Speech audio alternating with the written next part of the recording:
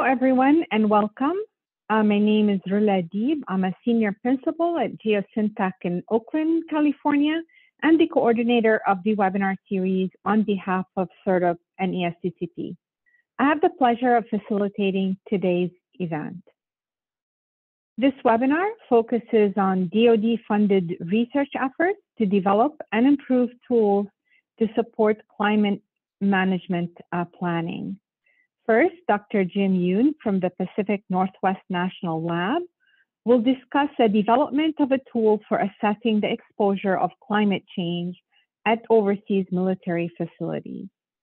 Second, Dr. Pete Larson from the Lawrence Berkeley National Lab will talk about a module enhancement to the Builder Sustainment Management System that includes evaluating the potential for extreme weather events. Each presentation will be followed by a brief Q&A session, and depending on how we're doing on time, we will conclude the webinar with a longer Q&A session. The next two slides provide instructions on optimizing your webinar experience. If you have not done so already, please download Zoom at the link shown here and provide it to you in your webinar registration confirmation email. If you have difficulty downloading Zoom, you can view the slides using a compatible internet browser such as Firefox, IE, or Edge. If your screen freezes, try keying in Control and F5 to do a hard refresh of your browser. And in case of continued technical difficulties, just download a PDF of the slides from the webinar webpage and call into the conference line provided to you in your registration confirmation email. Another option to view the webinar is to go to the SERDP and ESTCP YouTube channel at the link shown here, as we will be live streaming the proceedings. Note that today's broadcast is listen only. You can submit questions using the Q&A box on your screen. You do not need to wait until the Q&A period. To get your questions in, we encourage you to submit them well in advance of the Q&A sessions. And when you do submit them, please add your organization name at the end of your question so that we can identify you during the Q&A sessions. Keep in mind that the chat box is reserved for comments related to technical difficulties, so please only use the Q&A box for questions for the speakers. With that, I would like to introduce Kevin Ayers, who serves as the SERDP and ESTCP Program Manager for the Research, Conservation, and Resilience, and also the Climate Resilience program areas. Kevin is responsible for identifying strategic research needs to support conservation, climate adaptation, environmental security, ecosystem management, and wildland fire management on DoD installations. He brings nearly 30 years of experience at the interface of natural resource management and science. His academic and management work have focused on fire ecology, conservation of threatened and endangered species, and the science support of prescribed fire modeling to meet ecosystem management objectives. Finally, Kevin received his master's degree in conservation ecology from the University of Georgia. Kevin, please proceed. Thank you, Rula. I'm happy to welcome everyone to today's SERDP and ESTCP webinar. The next few slides will provide a quick overview of SERDP and ESTCP, which together are the Department of Defense's investment in science and technology for the environment and installation energy. The programs report to the Deputy Assistant Secretary of Defense for Energy Resilience and Optimization, headquartered at the Pentagon. SERDP is the Strategic Environmental Research and Development Program, established by Congress as a partnership between the DoD, the Department of Energy, and the EPA. SERDP addresses high-priority environmental science and technology opportunities that focus on top priority DoD requirements. SERDP funds both fundamental research as well as advanced technology development that ultimately impact real-world environmental management. ESTCP is the Environmental Securities Technology Certification Program in which we demonstrate and validate innovative environmental and installation energy technologies. These investments capitalize on past projects funded under SERDP or other research programs, and they are designed to transition technologies out of the lab and into the field. Especially important in all ESTCP demonstrations is the ultimate transition to implementation and regulatory acceptance. Advances in science and technology provide the DoD with the tools needed to effectively manage and restore its assets to protect troops, their families, the public, and the environment. SERDP and ESTCP investments improve installation energy resilience, environmental cleanup, UXO remediation, resource conservation, and the sustainment and maintenance of defense assets. SERDP and ESTCP fund, monitor, and actively guide relevant and applied research, development, testing, and evaluation projects for the DoD's top environmental and installation energy challenges. Our programs currently fund over 600 active projects. To maximize research impact, SERDP and ESTCP collaborate with top talent across all sectors. In 2023, we funded projects with 77 academic institutions, 91 federal performers, and 52 industry partners. Our innovation and technology development inform DoD policy to ultimately improve environmental and energy management. Our webinar series highlights outstanding projects across all our main focus areas. Registration is open for webinars through the end of the year. You can find additional information about upcoming webinars at this link. All past webinars are archived and can be accessed using this link. I would like to remind you that a copy of the presentation of today's session can be downloaded from our webinar webpage.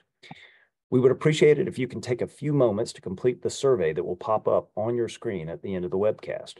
At this point, I will turn it over to Rula to introduce today's speakers, and thank you for joining us. I hope you enjoy the webinar.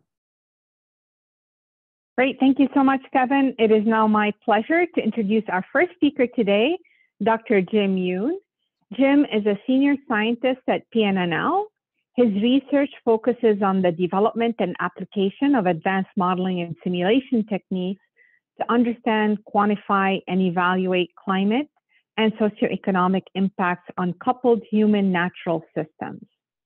Jim serves as a PI for a set climate analyses and adaptation efforts being funded by DoD. He also leads several agent-specific modeling efforts within the DOE Office of Science Multi-Sector Dynamics, or MSD program. He is a member of the MSD Scientific Steering Group and chair of the MSD Human Systems Modeling Working Group. Jim received a bachelor's degree in civil and environmental engineering from UCLA and master's and doctoral degrees from Stanford University. Jim, please proceed. All right, thanks, Rula. First off, just thanks very much to the SERDP ESTCP team for the invitation to speak today. I'll be sharing more about our project that is focused on enhancing the Department of Defense's climate assessment tool, or DCAT in short, for overseas locations in particular. Before I dive in here, I did want to mention that I believe this work may be a bit unique within the portfolio, and that it's really an effort that's being carried forward hand in hand with our DoD sponsors alongside a wider contracting team. And our work here that I'll share is really a small part of that broader effort to improve and enhance DCAT. So I did want to acknowledge this broader effort off the bat. I'll also mention that while I served as PI on this effort, several very talented scientists at PNNL were the ones actually conducting the hard work of data ID and data processing, namely Jillian Dines, Kazi Tamadin, and Kyung Ho San. So this work is really indebted to their efforts. All right, in terms of an outline for today, we'll start off with a background on the initial version of DCAT. This is a version of DCAT that actually predates our current effort and was the initial version of the tool developed by DoD. From here forth, I'll refer to this initial version as DCAT version 1. We'll then move into discussing our extension and enhancement of DCAT for overseas locations. Then I'll speak to the climate data review and data processing effort that went into this actual enhancement of the tool. And then we'll transition into opportunities for analysis that this enhancement of DCAT and the general data sources and methods we identified and developed really enables. And finally, we'll wrap up with conclusions and benefits to DoD and the wider community.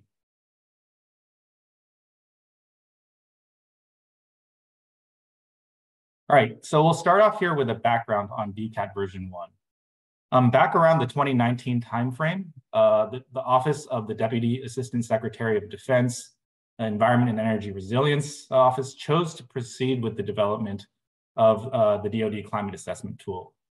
And the purpose of this tool was to serve as a department-wide screening level climate hazard assessment tool that could be used by anybody from, say, a strategic level decision maker at OSD to an installation level manager concerned with climate change at their specific locale. I think it's important to note here as well in terms of progeny that DCAT was actually based on an even earlier geospatial tool developed by the US Army Corps of Engineers known as ACAT. And in a nutshell, the purpose of DCAT is really to provide actionable assessments of future climate exposure at DoD locations of interest. And it does this by taking in the best data and model outputs available and processing this data into the form of climate exposure indicators, which I'll describe more later on in the presentation. Looking at the bottom two bullets here, an important aspect to note about this first version of DCAT is that there was really a heavy focus on CONUS and gathering high resolution data sets that can inform indicator calculation for CONUS. While the initial version of the tool did include overseas locations, the climate data that went into the processing of the indicators for the global version of the tool were fairly coarse in nature. Many of the DCAT indicators that were included in CONUS were actually designated as not available for the global version due to lack of authoritative globally available data sources. And we only had data for point locations at these international locations rather than complete spatial coverage. So in summary, DCAT version 1 had quite limited characterization for overseas locations. All right, next here, I wanted to provide some further detail as to the actual indicators that are contained in DCAT version 1. As you see here, DCAT groups indicators across 8 hazard categories. These include coastal flooding, riverine flooding, heat, drought, energy demand, land degradation, wildfire, and historical extreme weather events. And each of these categories in turn includes the set of actual indicators. So just as an example here, days above 95 degrees Fahrenheit is an indicator that sits in the heat hazard category.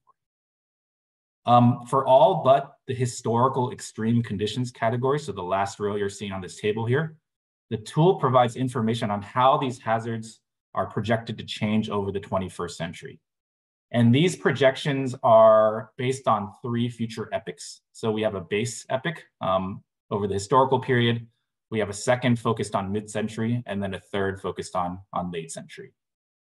And the projections are further grouped into lower and higher scenarios based on the rate and magnitude of change for the underlying emission scenarios that are considered. And the specific climate scenarios that are adopted here are following the representative concentration pathways developed by the IPCC in specific RCP 4.5 and RCP 8.5. So in summary, we have a total of 33 indicators in DCAT V1, and these are estimated across a total of 6 scenario epoch combinations. All right, with that further insight into the actual indicators that constitute DCAT version 1, I wanted to reiterate here that these indicators were really only consistently and continuously available for CONUS, Alaska, Hawaii locations in the initial version of the tool. Again, characterization for overseas locations was largely limited on the several fronts that I described in the previous slides. So that really sets the stage for our current effort.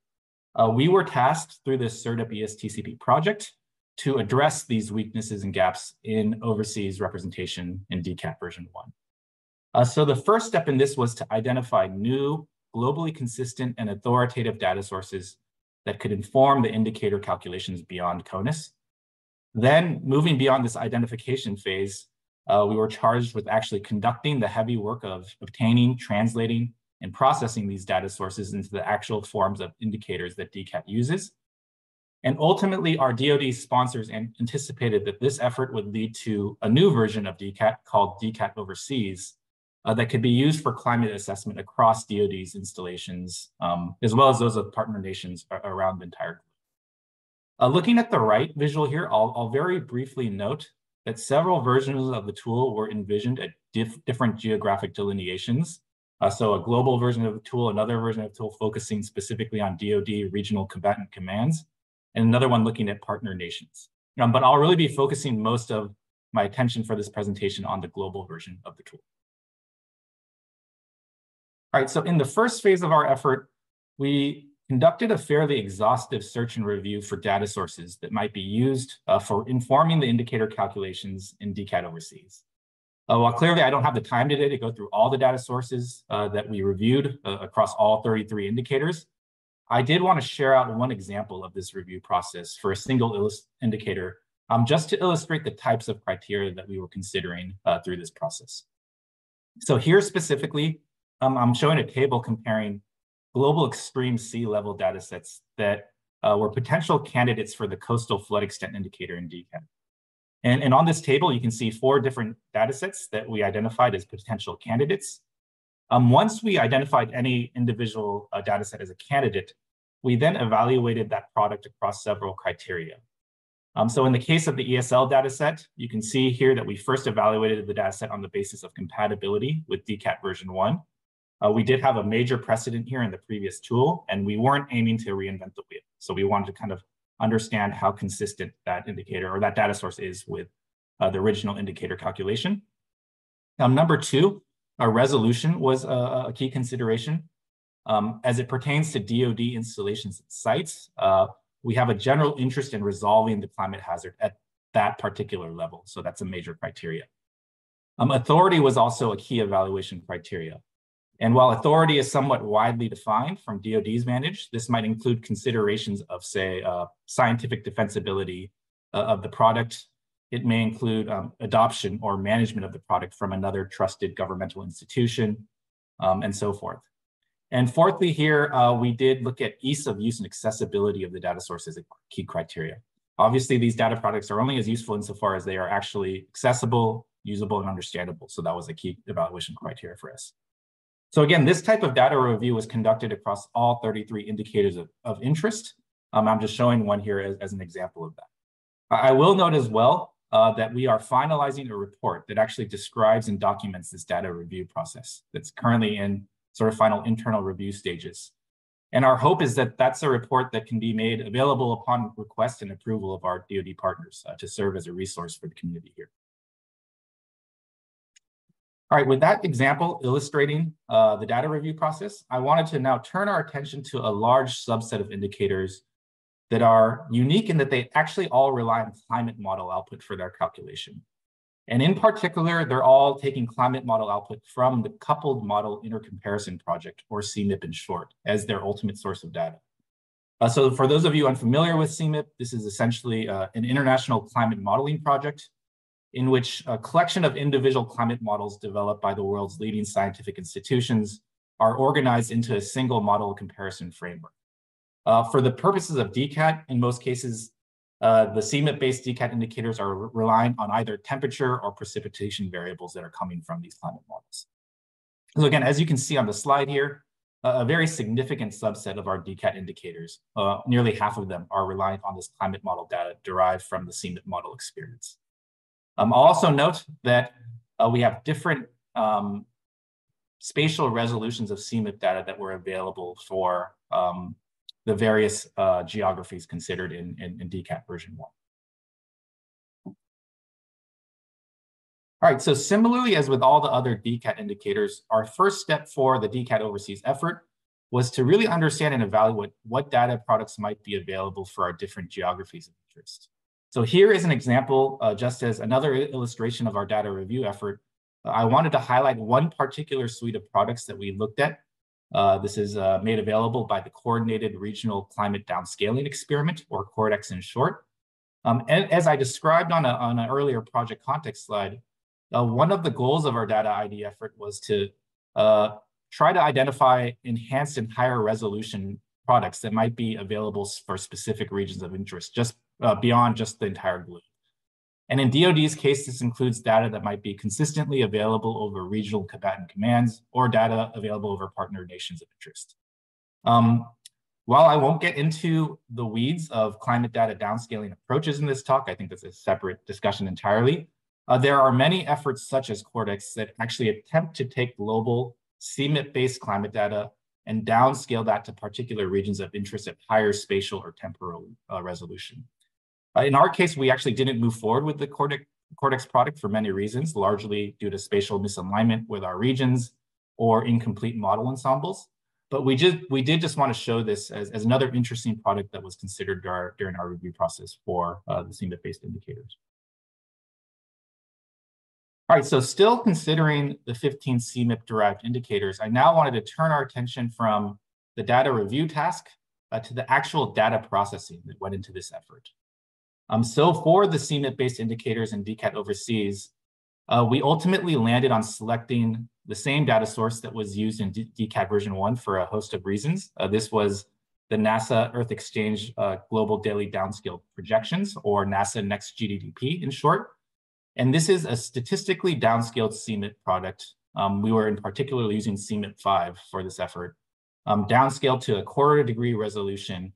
And we also extracted both data from RCP 4.5 and RCP 8.5 following the scenario design of DCAT version 1.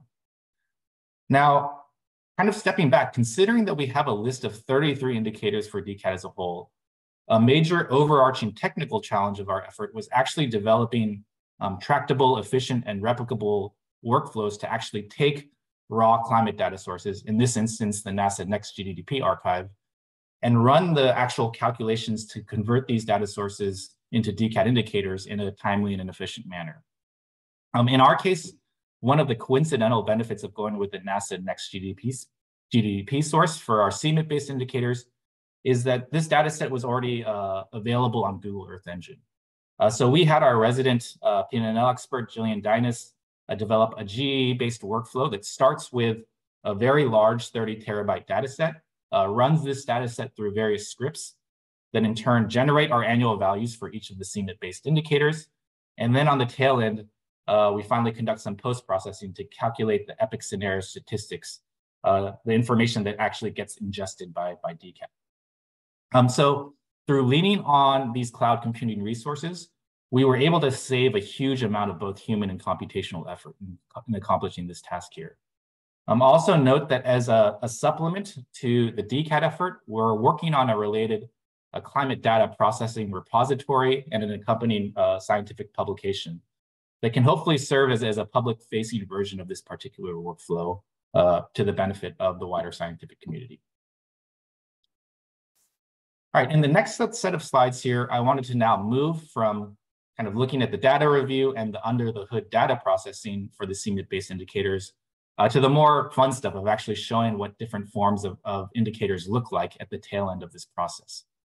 Of note here is that for these visuals, I've picked timeframes that are not quite exactly aligned with those that are actually used in DCAT. This was both to protect the sensitivity of information in the DCAT tool itself, and to actually illustrate just the flexibility of our data processing pipeline and workflow in developing these custom indicators.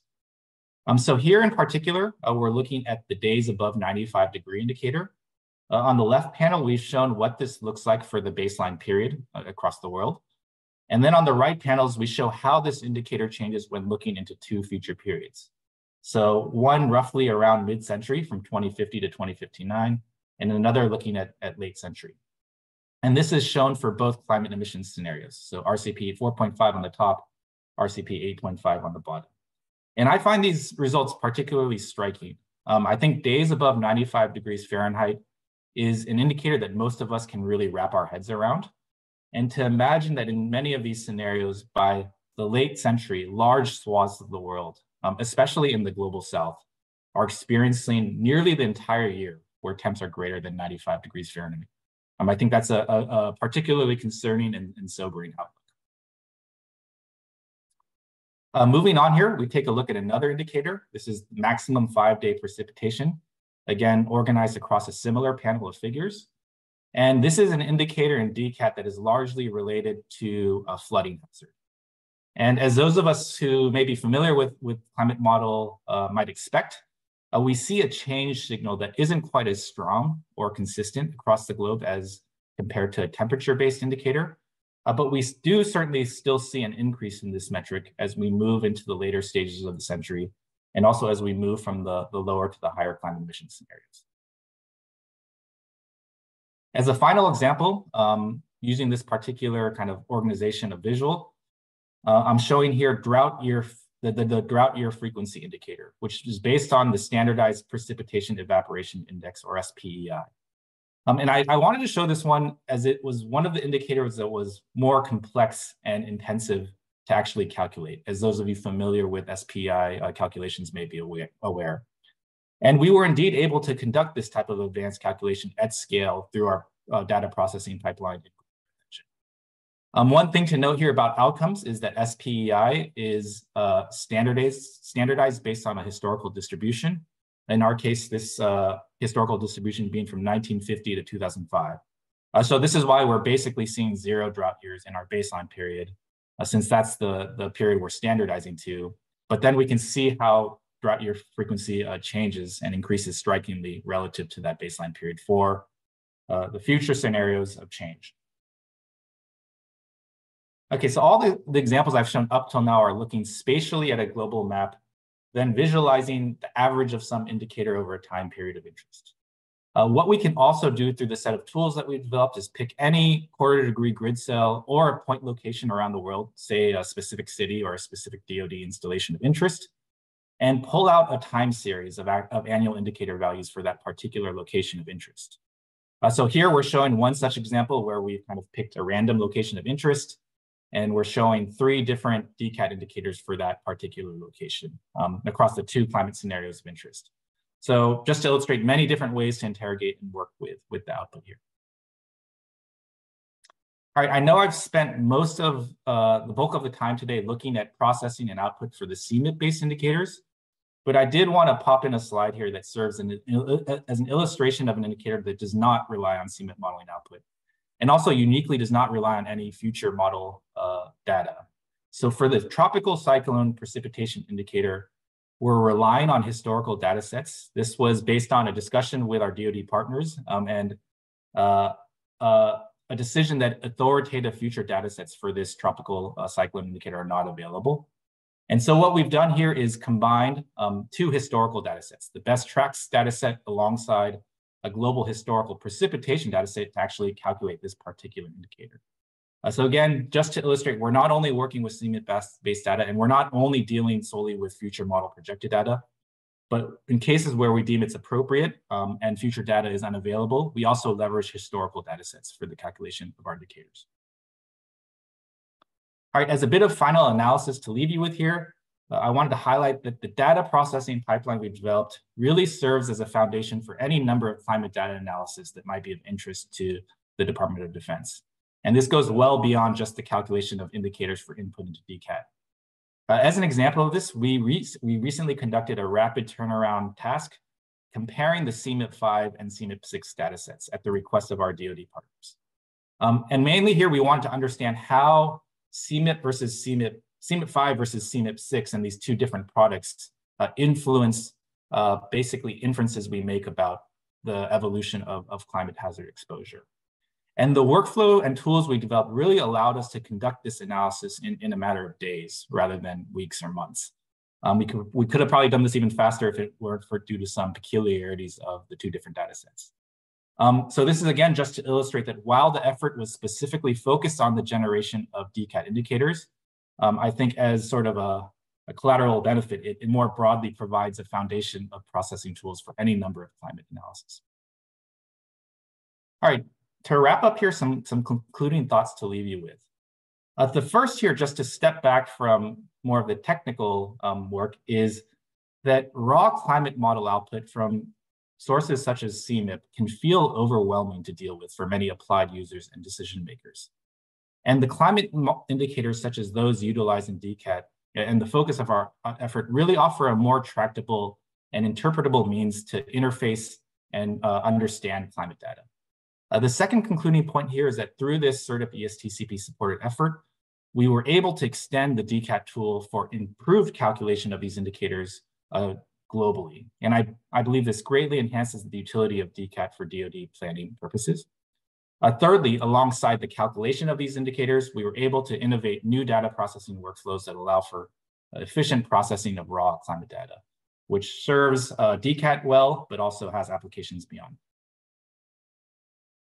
As a final slide here, in terms of benefits to DoD, through both our data review and processing effort alongside the broader efforts of the DASD ENRO team working on DCAT, this new version of DCAT overseas is now available to all DoD planners and partners with a common access card.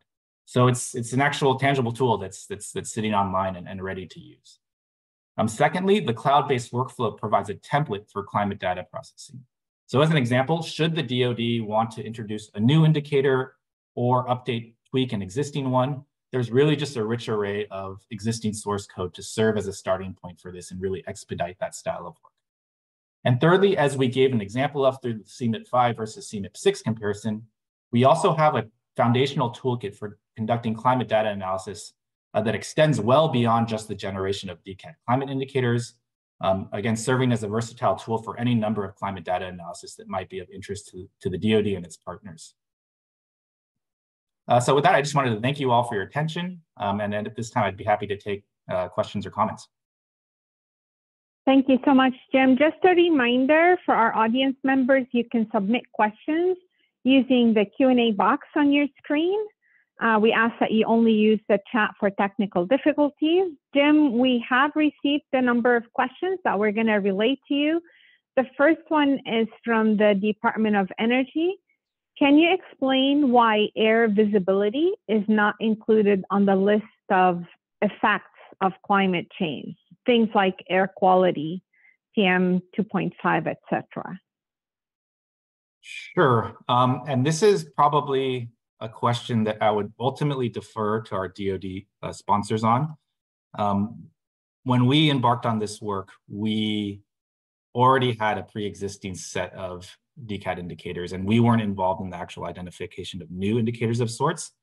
That said, I think there could be argument for including climate hazards as such around air quality, for example. We do include indicators that are related, so that there is sort of a wildfire hazard category. And so there are categories in which sort of an indicator such as this would be perhaps considered. But I will say that just based upon discussions with our DoD partners as well, the inclusion, modification, addition of new indicators is always up for discussion. This is always kind of an ongoing and evolving discussion among the DCAT team. And so to hear input from the wider community on what might be included in future versions of DCAT for more comprehensive climate hazard analysis is always welcome. And so that's a good one to note. Thank you so much. This next question is from the U.S. Military Academy. How is the heat index calculated without humidity data? Sure. So there actually is, in particular, if we look at the high heat index days indicator, it's a combination of temperature and relative humidity that's taken into account. Now, the question that was asked, in the CMIP 5 projections, we actually don't have projections of relative humidity that are amenable for kind of that calculation of height index days. So this was actually a bit of a unique indicator where we combined future projections of temperature alongside historical data on relative humidity to get at that question. It was obviously had its weaknesses in terms of combining historical and future projected data, but we deemed that was the best path forward. And we also recognize that high heat index days is a very important indicator as it pertains to DoD interests. So we wanted to include it. As we look ahead, I think there are new products emerging that account for future and include future projections of relative humidity. And so we certainly, I know that the DoD and ourselves as well have sort of an eye on those products and future improvements that can be made to this particular indicator. Thank you so much, Jim. This next question is from EA Engineering. Does your climate assessment tool contain capability for climate indicator download from each climate model? So our tool does not specifically account for like a download functionality. So if you were to go into DCAT, like that would not be available. That said, all of the indicators that you saw in our presentation, especially particularly the CMIP-based ones, we run the annual indicator calculations per GCM in the CMIP ensemble. So we actually have kind of sitting behind DCAT, like in terms of the data sources, that information that we've processed from the individual climate models. At the moment, again, that's just not a service of DCAT where that information is accessible and downloadable, but it is there and it's used in our calculations. Thank you. This next question is from NAFAC XQuick. Does the assessment tool update its projections as new data becomes available? And if so, how often are these updates? So at the moment, there's no regular cadence or automated sort of update of the tool and the projections. There have been sort of iterations of the tool that are released on a more kind of just targeted basis based upon new data sets that come out. So for example, with the DCAT overseas work that we just conducted, that was a release that attempted to account for the kind of the latest authoritative data sets. Now there are sort of ongoing discussions in regards to sort of when these updates make sense based upon the release of new products. So for example, an ongoing discussion is whether to move to CMIP 6, for example, or not. The current version of the tool includes CMIP 5 projections. And so that's an ongoing discussion that again is kind of beyond the scope of this particular effort, but is certainly on the radar of our DoD DCAT partners and part of the discussion. It's just, made on a more sort of intentional, I'd say less automated basis. Great, thank you, Jim. You mentioned that the tool is readily available. How can interested parties access the tool? Sure. So first of all, it's readily accessible for those with a common access card, a CAT card. And so long as you do have a CAT card, there is basically just a pretty simple website you can go to. I can drop that website into chat after the Q&A session here if that's of interest. But you simply click on the website and enter your CAC information and you're good to go. Thank you, Jim. And a few more questions before we turn it over to Peter for his presentation. How is climate model uncertainty accounted for in the assessment tool indicator calculations? Sure. So that's a good one. The DCAT accounts for uncertainty on a couple of fronts. So first of all, there is scenario uncertainty around these climate projections, and the selection of RCP 4.5 and RCP 8.5 was fairly intentional, and that's a pretty wide band of climate emissions uncertainty that the DoD wanted to consider in its projections.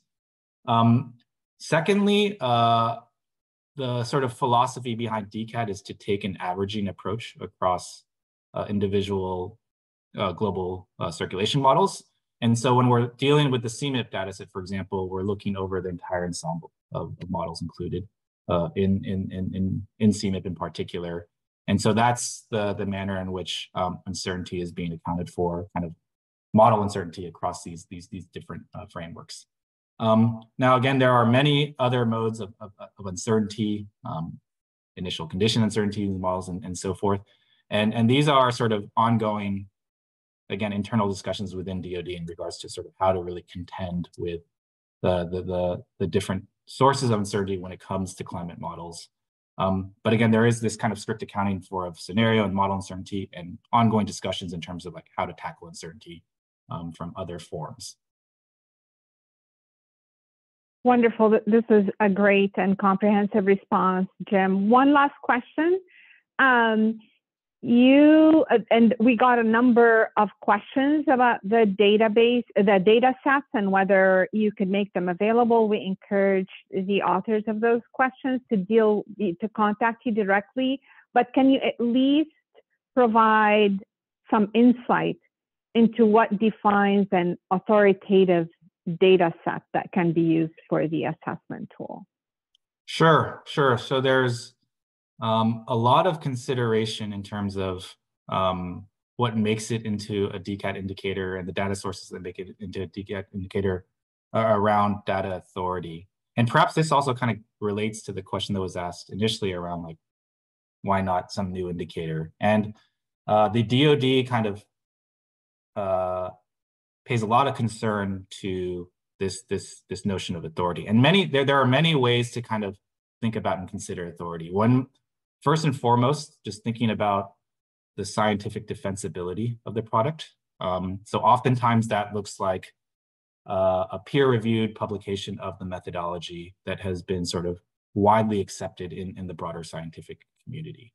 So there's a pretty high bar for kind of just scientific credibility and defensibility. Another element that might add to authority is whether such products are sort of maintained, managed, kind of pushed forward by trusted institutions, organizations. So oftentimes if another governmental organization, again, with very sort of clear, transparent processes for processing and managing the data are kind of the brokers of the data, that can add to the authority of the product. So yeah, those are, I think, two of the key criteria. There are others as well that relate to authority, but hopefully that gives you a sense for what that sort of process entails in terms of deeming sort of how authoritative a product is. Great, thank you so much, Jim. We'll get back to any unanswered questions towards the end of the webinar if the time allows it. But at this point, we'd like to transition to our second speaker today, who is Dr. Peter Larson. Pete is a staff scientist and leader of the Energy Markets and Policy Department at the Lawrence Berkeley National Lab. Pete conducts research and analysis on the economics of electricity, reliability and resilience, energy service company industry and project trends, long-term electric utility planning, risk to infrastructure from extreme events, and islanded power systems. Early in his career, he worked at the Institute of Social and Economic Research in Anchorage, Alaska, and the Societal Impacts Program at the National Center for Atmospherics Research. He received a bachelor's degree in economics from the University of Montana at Missoula, a master's degree in management and science engineering from Stanford, a master's degree in natural resources economics from Cornell, and then a doctorate in management science and engineering from Stanford. Pete, we're delighted to have you. Please go ahead. Thank you. Like Jim, I wanted to just acknowledge the ESTP family for funding this work, giving me the opportunity to present to all of you today. That family also includes, the supporting institutions like Geosyntec and Noblis, which really make these projects and opportunities available to researchers like myself. I'll start off by just saying one thing. I am a jack of all trades, master of none. I am not an engineer. I am not a climate scientist. I'm actually an applied economist. And so I work with different teams of climate scientists and engineers and software developers to build tools that are interdisciplinary in nature. And so I'm going to share one of those tools with you today. So I'll briefly introduce this project. I'll talk a little bit about why we undertook this project, which we call WELDER. That's the acronym. Talk about some demonstration partners that we worked with early on in the project to really ground this in reality. Some of the methods and results that we use. I'll summarize, the conclusions of this work, the benefits, of course, to the Department of Defense, and what we're going to be doing in the near future, and actually what we're working on right now, which we call Welder 2.0. And then I'll just finish up with some acknowledgements of the people that really do the hard work on this project. So we developed a tool. It's actually a plugin. The acronym is WELDER, Weather Effects on the Life Cycle of DoD Equipment Replacement. And we partnered up with the U.S. Army Corps of Engineers. And one of the reasons we partnered up with the Army Corps is they have this really amazing, rich database called Builder. And Builder is a sustainment management system. And I'll talk about Builder in a bit more detail later. But I can tell you this, Builder includes 212,000 or so buildings in this massive database. Buildings are made up of systems like an HVAC system, and these systems are made up of parts, which we call components, or Builder calls components. And Builder's used by facilities planners to really understand what different parts, systems, facilities need to undergo maintenance in order to continue to perform and meet the mission and the goals of the Department of Defense. Prior to Welder coming along, Builder did not consider vulnerability to extreme weather. Builder essentially looked at what the expected lifespan of, a fan blade was, when it needed to be replaced or repaired, and that's how the planning process worked. It didn't account for the fact that things are changing and in some places quite rapidly, and those affect the lifespan of all of these components and systems and facilities. And so that was our pitch to DoD, I guess 4 or 5 years ago. And then I'm happy to report that we've completed Welder 1.0 and we're moving on to Welder 2.0. So no big surprise, DoD has identified climate change as a critical national security threat. Planners, policymakers, everybody from the facility down to the facility level up to, the Office of the Secretary of Defense, they need information about what's the degradation of all the assets under the DoD umbrella. What are the additional maintenance costs that may be expected in the future with and without extreme weather risk? And so this is the void that Welder essentially fills. We take, climate model output, downscale climate model output, and we project extreme weather risk into the future. And then we look at how these different extreme weather events may impact infrastructure into the future. So one of the key things that we felt was quite important, and I believe DoD agreed with us, is reaching out to some partners at the earliest stages of this project. And one of the things that we did is we identified essentially some power users of the Builder sustainment management system. We sent them a little questionnaire and we asked them some questions like, hey, what are the severe weather threats that are impacting the base here? Can you tell us, give us an example historically when there's been damage that's occurred at the base? What type of damage occurred? Were there thresholds that you saw more damage? So if the wind speed was greater than 50 miles an hour, did you see more damage versus 40 miles an hour or 80 miles an hour? And so we put out this questionnaire, interacted with these 4 demonstration sites: Fort Leonard Wood, Fort Cavazos, which was formerly known as Fort Hood, the Army National Guard in Florida, and then Fort Johnson in Louisiana. We asked them about severe weather threats, and again, when damage occurred to these facilities, and at what thresholds did they believe that the damage really, sort of got amplified. And so that was why we reached out to these demonstration partners very early on, because they helped inform, the extreme weather metrics that we ended up generating as part of this project. So this technology, Welder, consists of 5 key components. First, we have this massive database, similar to what Jim was just talking about. We have this massive database of extreme weather projections, historical and future, for a bunch of different metrics that, again, were selected based on information that we collected at the demonstration sites. We have this massive database of infrastructure, facility data from the Builder sustainment management system. And so we have millions and millions of records of all these different facilities, the systems and components that make up those facilities, including their cost, their lifespan, and so forth. We have this third part it's the linchpin of the project. It's what we call either the distress or the damage association matrix. And this is essentially the engine of Welder. It takes extreme weather projection and it looks at how that extreme weather may change the lifespan or the depreciation of components. And that's a key linchpin in our work is this damage association matrix.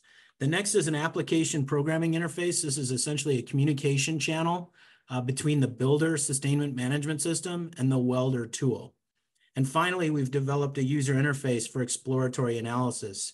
You're able to look at, the extreme weather projections on a map, zoom in on any particular location in the continental US and see, given these metrics that we've generated projections for, what are we expecting at Fort Cavazos, for example, in terms of annual number of days with rainfall exceeding 2 inches, for example.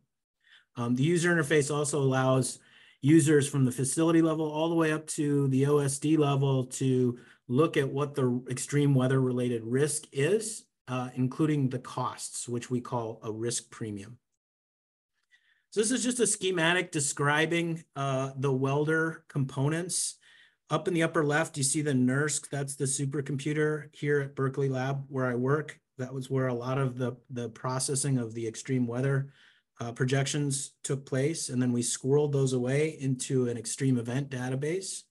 You can see this event distress association matrix in the upper right part of this diagram. That's that linchpin part of the project I mentioned, where it correlates changes in extreme weather to changes in the depreciation of components.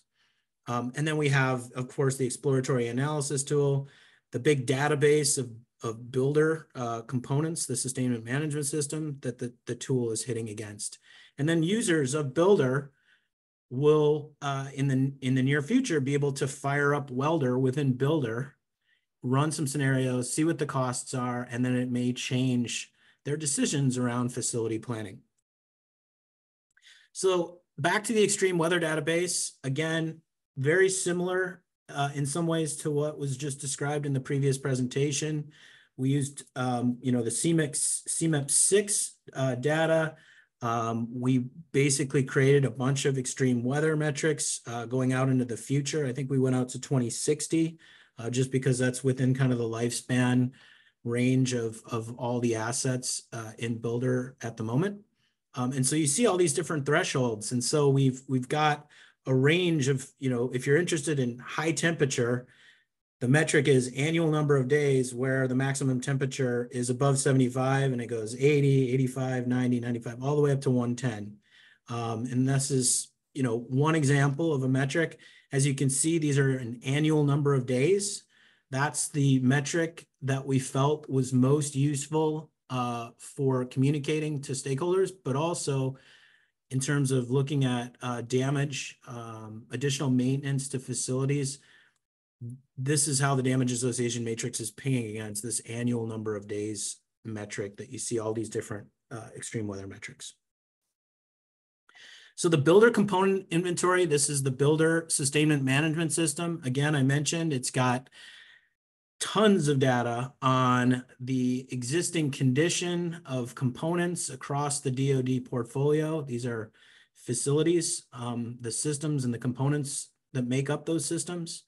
We have millions of components in this database, information about their lifespan, the replacement cost, the current condition is all in this database. And this serves as the basis for really looking at risk from all the way down to a component level, an individual fan blade, all the way up to the entire DoD portfolio that's in Builder, which represents about $400 or $500 billion with a B, $1 billion worth of capital investment. So this is a massive database, and this tool allows you to look at not only risk down to the lowest level, but also up to the highest levels of the DoD organization. Damage association matrix. So basically the way this works is in the Builder system, there are some parameters that show how like a fan blade, for example, is expected to deteriorate into the future. It's got a current condition, an expected lifespan, and this Builder system has these two parameters called an alpha and a beta parameter that change the shape essentially of this depreciation curve. And so what we were able to do is then look at how that alpha and beta parameter may change under extreme weather, and then see how it impacts both the the maintenance plan, but also the costs associated with incurring those maintenance activities. I really want to stress an important point though. Welder is a framework. We have the ability to use different climate model output. We have the ability to tweak the assumptions in the damage association matrix. It's a platform to be able to do some pretty sophisticated risk analysis and cost analysis of extreme weather-related risk to facilities and all the systems and components. So, you know, if we decide, or DoD decides, hey, use this climate model, we have the ability to run the Welder framework with something different. So it's meant to be a platform for a lot of future work. Big thing we're working on right now is the builder-welder connection. So as you all might be aware, it's always challenging hooking up to IT systems, especially in the DoD world. And so our team is working closely with the Army Corps of Engineers, IT staff, and software developers to actually connect builder and welder, the live version of welder to the live version of builder. We built the Welder 1.0 on an obfuscated database, basically a database of builder that was scrambled because it contained some sensitive data. But now what we're talking about doing, and what we're actually doing, is installing a version of welder behind the firewall at the Army Corps of Engineers, CERL, or Construction Engineering Research Lab. And welder will basically run next to builder in the same environment. And all that information and all the analysis will take place within a firewall. So that's the connection challenges that we're working through right now. Again, as I mentioned, you know, builder, what happens is a user kicks off an extreme weather scenario in builder. It fires up welder. Welder plays around with these alpha and beta parameters for an individual component or group of components or a group of sites, sends them back over to builder. And the users in builder then see a new work action report. Hey, instead of replacing that fan blade in 5 years, you should replace that fan blade in 3 years. And here's the additional cost due to extreme weather. So we built this online user interface. In the next few slides, I'm going to touch on what this interface looks like. We've gotten a lot of favorable feedback on it. We tried to keep it clean and simple and modern looking, and communicate, you know, some pretty sophisticated and complex information to users that may not be climate scientists, maybe facility planners, or maybe they're in the office of the Secretary of Defense and they really just want to know what are the costs. So we try to keep the user interface somewhat simple for a wide range of users, because it's easy, as Jim pointed out, it's really easy to get confused. There's so much information coming out of all these different models. And then you add in the infrastructure into it and the damage, you know, it becomes very challenging for users. So we try to keep a very simple, clean look to the exploratory analysis tool. So basically, as I mentioned before, if you're in builder and we've got all these builder users, you're going to click create a welder scenario. You're going to identify, a particular facility or a group of facilities or a base, and you're going to say, all right, run welder. And it's going to look at all the extreme weather threats at Fort Cavazos.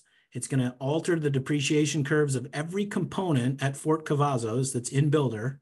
And then it's going to spit that information back to builder so that users can see what are the maintenance costs associated with that extreme weather, but also, what's the work action plan? Maybe we need to change when we're going to do roof replacement, for example. So at the highest level in the user interface, the user gets sent to what we call a scenario page here. The scenarios you can see are kind of hyperlinked down below. These are scenarios that particular user and builder has run before. The hierarchy of welder and builder for that matter it starts at the organizational level. This could be IMCOM, Installation Management Command, down to a site, down to a facility, and then down to the component. And the component, like I said, is the smallest level of granularity or the finest level of granularity in builder. It's an individual fan blade or a belt or a brick or a group of bricks. It's the most basic elements in this builder SMS, and that's where we assess the extreme weather threat. So once you click on a particular scenario, here we're looking at the IMCOM B30 only scenario. What it's going to do for this particular organization, IMCOM B30 scenario, it's going to estimate what the risk premium is and what the risk rating is for all of the components that are under this organization. And the risk premium is the annualized cost associated with reducing the building component service life because of extreme weather. And again, this premium is calculated down to the smallest level and then aggregated up depending on what level of detail you want to see. So an organization view would be something that a fairly high-ranking official in the DoD, this is something that they might look at because it's looking at a range of different locations across the country and looking at the total risk, extreme weather-related risk to those facilities. So if you click on the site, which is underneath the organization, here we're looking at the Callisburg site. So it looks like Callisburg is in Kylene, Texas, which is where Fort Cavazos is. And there's a whole bunch of facilities. I've truncated this graphic here, but there's a whole slew of facilities at this particular site. And here you can see what the risk premium is. I'll also point out, we talked about uncertainty in the last presentation. We produced some uncertainty or likelihood bounds around the estimates based on the ensemble of models in the CMEP6. So we're presenting, in this case, the 10th or the 90th and the 50th percentile, but we have the ability to generate a range of different percentiles. So we're trying to get at some of the uncertainty. We're focused on the model uncertainty here. I'll talk about some of the other uncertainties we're going to account for in Welder 2.0. But once you click on the facility, so you see this facility down on the bottom there, then it takes you in to a facility page. And this is a specific facility. It's just called Electrical Facilities. It was built in 2012. It has a total present replacement value. So this is a pretty small facility. It looks like about $10,000. And there's a risk premium associated with this particular facility. That's the summation of all the components that are being impacted by extreme weather in that particular facility.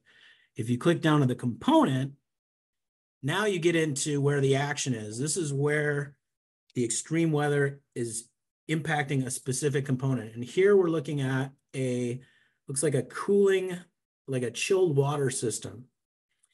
And you can see we've got a graph showing what the depreciation was without extreme weather, basically prior to welder, and what the 50th and 90th percentile depreciation is under the different extreme weather hazards that are impacting this specific component. I'm only showing one here because I had to truncate it, but you can see one of the extreme weather damage modes for this particular component is wind damage. It's an external HVAC system. So users have the ability to dive even deeper to see what are all the things that are being impacting this specific component. We also have a tool that all of you can go look at right now. It's at welder.lbl.gov. I showed the link earlier, welder.lbl.gov. You won't be able to log into the tool because it's still being connected to Builder, but you will be able to click on the Climate Recon button up top, and it allows you to look at all the different extreme weather projections in what we think is a very visually appealing way. You pick the starting year, the end year, the metric, the threshold, the confidence level, like I mentioned, and you can zoom right into Fort Cavazos and see what's the annual number of inches, annual number of days with inches greater than, 2 in a given year. So you can zoom right in and see what's going on. We put this out there just because it allows users of Welder to really dig in and say, okay, why is that component saying there's going to be damage because of rainfall? Now you can zoom in and see what the rainfall change that's actually driving the welder results. We published a report mid last year, 2023, documenting the Welder 1.0 project. So in conclusion, prior to Welder, the Builder Sustainment Management System, which contains hundreds of billions of dollars of assets, didn't account for extreme weather. So we stepped in, built a tool that looks at the extreme weather-related risk to all the facilities within the builder SMS. We use the LBNL supercomputer NERSC to generate the downscaled extreme weather projections. We put likelihoods around those projections. We also put likelihoods within some of the damage association matrix. So there's sort of a compounding uncertainty that happens because we're not certain how a building may respond if the wind speeds are greater than 70 miles an hour, for example. And then we looked at how those projected extreme weather metrics impact the degradation profile of components, systems, facilities, sites, and organizations. And the tool has the ability then to generate new work action reports to help facility planners, but also, OSD determine what are the maintenance needs just associated with extreme weather for all the facilities that they track in Builder. So the benefits to the Department of Defense, I'm sure some of you know, there was a Presidential Executive Order 14008, calls for climate risk analysis to be incorporated in all planning and processes. Of course, Welder steps right in, and that's really what we're focused on, and that's what DCAT is doing as well. It helps make informed decisions. You know, if you're thinking about when do I replace that roof, now you have more information about the extreme weather risk that hopefully help you make a better decision about that particular component. And then it has the ability, as I said, to be rolled right up to the organizational level, the service level, and look at what are the total costs. And that can help with long-term budget planning and asks of Congress in terms of ensuring that missions are met at DoD. So for Welder 2.0, one of the things, Jim talked about this a little bit. They looked at RCP 4.5 and 8.5. That's one way of looking at, the scenario-based uncertainty. For our analysis for Welder 1.0, we only looked at 8.5. So we're going to be running alternative RCP comparisons to add to some of the likelihood estimates or the uncertainty that we generate from this tool. As I mentioned, the damage association matrix is the linchpin of this tool. So we're going to be improving that. And big thrust of work with the Army Corps of Engineers is really revisiting that damage association matrix, seeing if we can validate it more with observed damage after storms as they occur. A big thing that's happening at the Army Corps of Engineers is they're developing an enterprise sustainment management system. It's a multi-year project. We want to connect to the enterprise system because the old way of connecting to Builder is going to become obsolete in the not too distant future. One of the things we're also going to be including is a post-damage assessment module within Builder. So if you're an inspector, you come out after a hurricane and you're looking at all the facilities and what's been impacted, you can quickly record what the damage is, what was damaged, what the condition is before and after.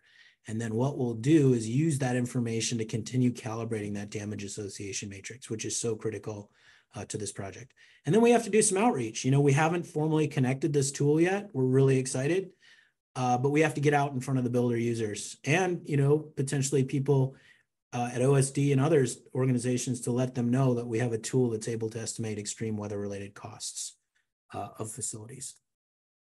So I just want to acknowledge, I'm not going to list all the people off, but this has been a great team to work with. I can't speak more highly of my colleagues at Berkeley Lab, but also at the Army Corps of Engineers. This is a tight-knit team. We've been working together for 4 or 5 years. And then, of course, the staff at our demonstration sites, they really helped sketch out, what metrics we need to use to really inform long-term planning for their particular facilities. So thank you very much. The report that I mentioned a second ago is located at this hyperlink, and I'm happy to take any questions. Thank you so much, Steve. We did get a number of questions, and we encourage for those that have additional questions to get them in through the Q&A box. But the first question we received is from the Department of Energy. Are there geographical variations incorporated into the model, or does it uniformly assess economic damages? In other words, is it a location-specific damage calculation? Yes. So That's a really good question, because it'll allow me to highlight why we think this tool has potential use across the DoD platform. So it's taking individual components at a specific location, like Fort Cavazos or Fort Leonard Wood, or any other location that's in the Builder SMS. It's matching those components, like the fan blade, to the downscaled extreme weather metrics that impact a fan blade for that specific location. So to answer your question, prior to Welder, Builder didn't look at location specific degradation. Now that we're able to correlate specific location extreme weather projections to damage, now we have the ability to look at location specific impacts. So you can look at what the risk premium, the additional maintenance costs associated with extreme weather is for a particular facility at some particular location. You can go all the way down to that level if you want to. Great, thank you. This next question is from Palmer Lane LLC. Considering the number of components, hazards, locations, and age, how many damage matrices need to be defined for Welder to be useful? Yeah, so the damage association matrix is essentially, it's a big table. It's boiled down. We aggregate up some of the components into groups of components, and then the Army Corps of Engineers, the team of engineers looked at a group of components together, and looked at, okay, what types of these extreme weather metrics may impact these components, and how so. So there are millions of components in Builder, but there are a lot less unique component types in Builder. So we've done it down to the best level we can, but like I said earlier, it's a platform.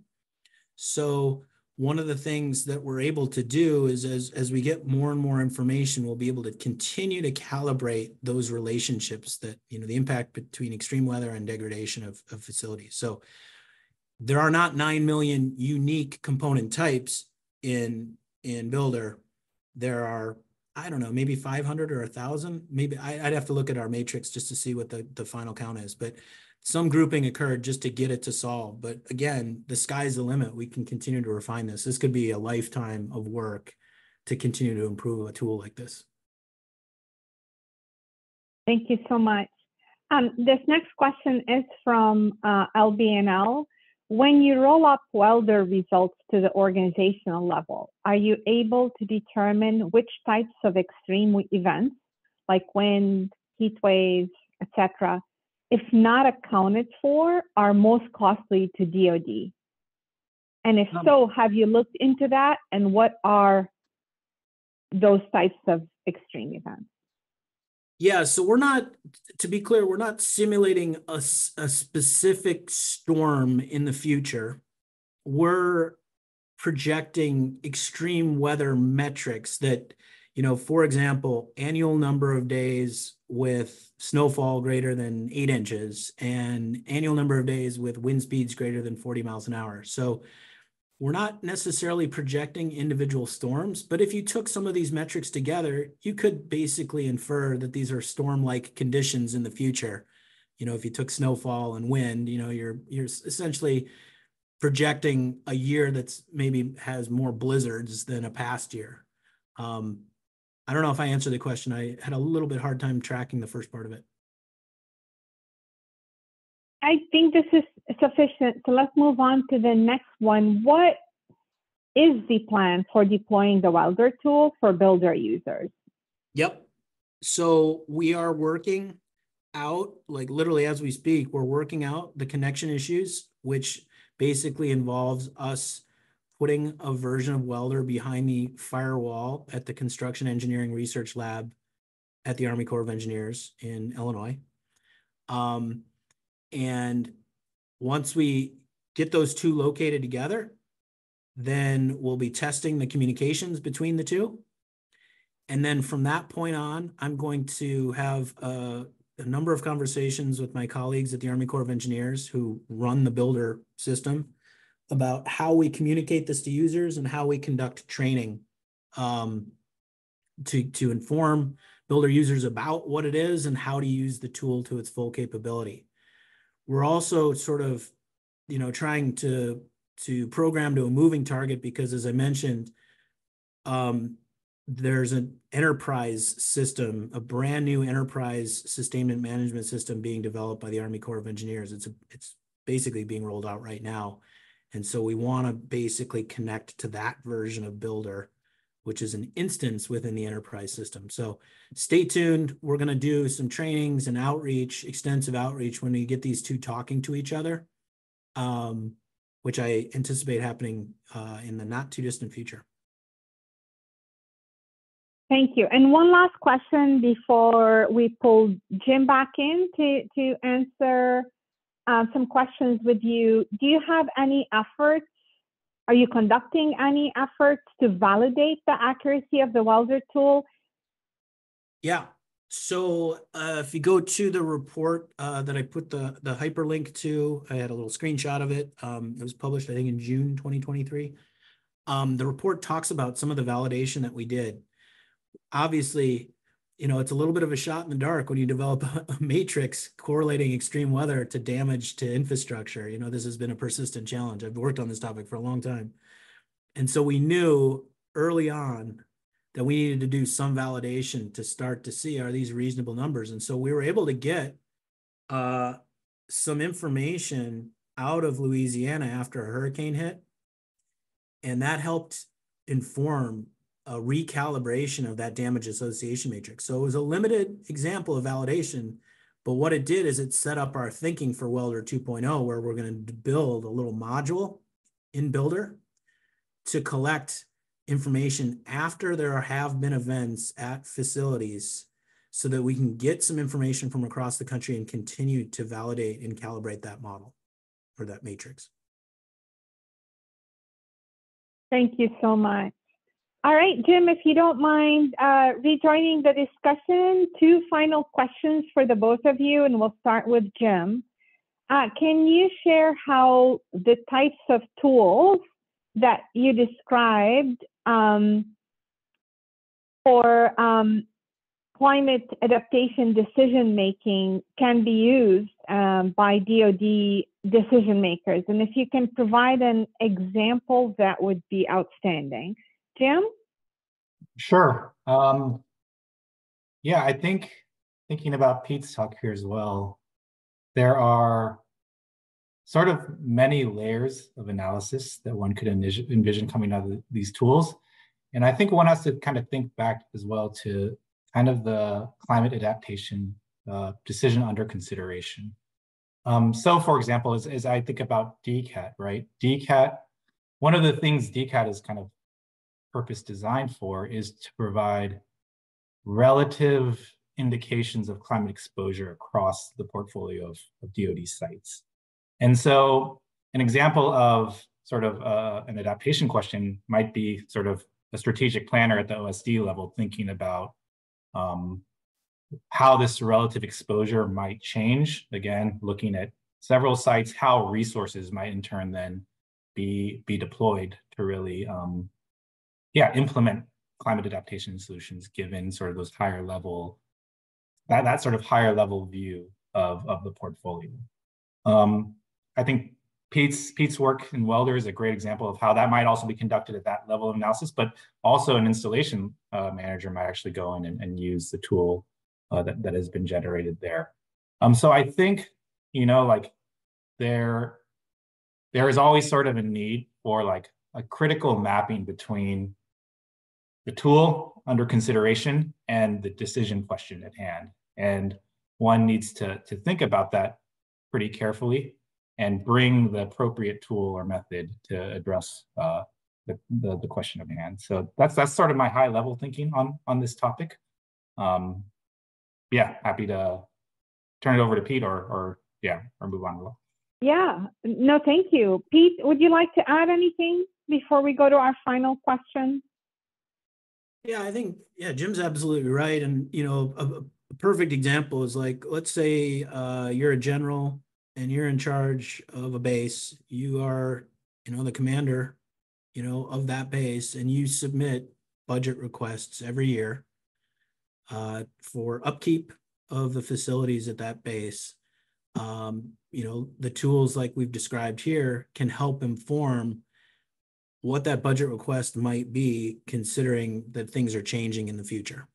And if you just look at it the old way, where you didn't incorporate climate model output or, risk analysis like Welder, you're potentially asking for less funds than you really need. And a tool like these can be useful to inform, document what the additional need is to make sure that these bases, facilities continue to meet their mission. Thank you both. And one last question. What do you believe are the biggest barriers to getting widespread adoption of these tools, like the ones that you described? Maybe we start with you, Pete. Sure. I think the biggest barriers in my mind are people, speaking for myself too, people are really busy, and we're constantly shown new bells and whistles, new information, both in our personal lives and professional lives. And it's hard to sort of wade through and figure out what new information is most useful to me or us. And so to me, the biggest barrier is really just getting people's attention to understand what the benefits of tools like DCAT and Welder are, and why they should really take the time to use them to inform their planning, because everybody is just getting hammered with so much information these days, and these types of tools are really important. So I think the biggest barrier is just getting people's attention and communicating clearly from the research teams about what we've done, why it's important, and how to use it to help them. I think that's the biggest barrier. It's people, and it's not just the researchers, it's also the users. It's a sort of a combo of both. Thank you. Jim, would you like to add anything? Sure. Yeah, I mean, I will wholeheartedly echo what Pete said as well. I think what both of our examples maybe illustrate is that there is both sort of, from an end user standpoint, both like just an information interpretability question, and secondly, there's just sort of a user experience question. So on that first front, right, like if we have, again, highly complex, granular terabytes of climate model data, no end user really knows what to do with that, right? And so I think both of our examples showcase efforts where there's efforts made to kind of translate such complex information and data into metrics that are more interpretable, more understandable by an end user. And I think there are obviously with that comes simplifications of the information that's communicated. And a lot of the effort of this work is trying to find the right balance between accurate, credible information and that interpretability. The second aspect here, and I think Pete's talk hit on this well, is just the usability of the tools themselves, right? Like, I don't know, I have a lot of friends in the tech sector, and they have huge teams of folks just working on UI, UX, like user interface, user experience of these tools, because it needs to be a pleasant experience to actually like interface with these tools for users to want to work with them, given the time constraints, given sort of all the things that have already been mentioned. And so I think there needs to be a lot of attention paid to that experience and what that looks like for the user as it comes to sort of really starting to see more uptake, more adoption of these types of tools for DoD planning. Great. Well, thank you both for doing such a great job with your presentations as well as the Q&A sessions. We're going to go ahead and wrap up, but before we do so, I'd like to remind everyone that We have these webinars almost every 2 weeks. Our next webinar is on Thursday, April 4. The focus will be DoD-funded research efforts to develop novel technologies for PFAS treatment. Please visit the SERDP and ESTCP webinar webpage to register for this and other webinars through the end of 2024. Before we conclude, I'd like to remind you that both the audio and a copy of the presentation of today's session will be archived on our webinar webpage in case you would like to refer to them in the future. We would appreciate it if you can please take a moment to complete the survey that will pop up on your screen at this time. This concludes today's webcast. Thank you.